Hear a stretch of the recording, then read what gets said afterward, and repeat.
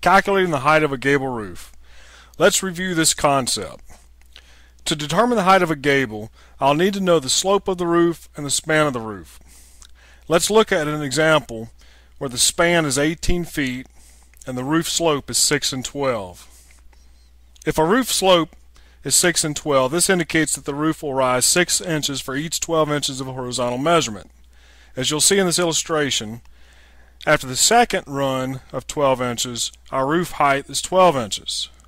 If we measure another 12 inches horizontally, the height of the roof is now 18 inches. When I apply this to a project, I'll measure the width of the building and then identify the slope of the roof. In our example, let's say the roof slope is 8 and 12. The span of the gable is 14 feet. Let's first make sure you understand this concept of measuring the height of the gable in one 12-inch increment at a time. If the roof rises 8 inches in the first 12 inches of horizontal measurement, it will rise 16 inches in the second 12-inch increment. If I continue this in 12-inch increments, I can easily work my way up to the height of the gable. As you see, the third 12-inch increment, my height is now 24 inches. I measure another 12 inches horizontally.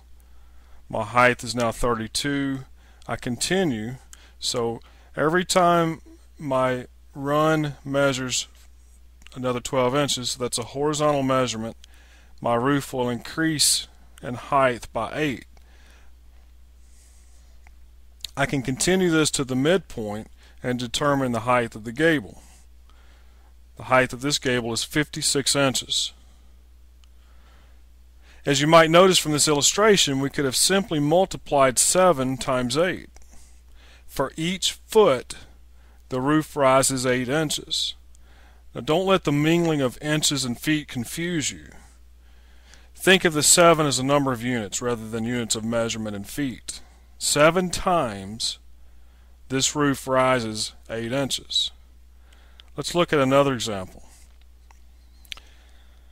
In this example, the span is 28 feet 9 inches. First, determine what this measurement is to the center of the gable.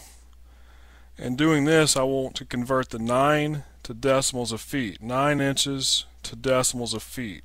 So 9 divided by 12 equals 0.75. I converted 9 to inches, 9 inches to feet.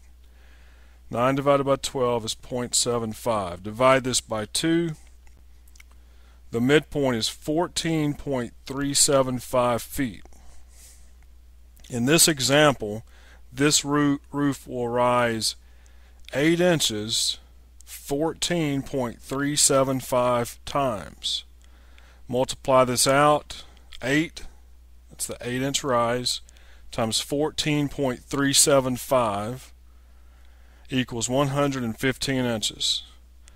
Convert this back to feet. So 115 divided by 12 equals 9.5833. So we know we have 9 feet. I need to convert the 0.5833 to inches, so I'll multiply it by 12. This equals 7. The height of this gable is 9 feet 7 inches. If you use our app, this measurement is returned quickly. You simply enter the rise of the roof, and in this case it would be 8.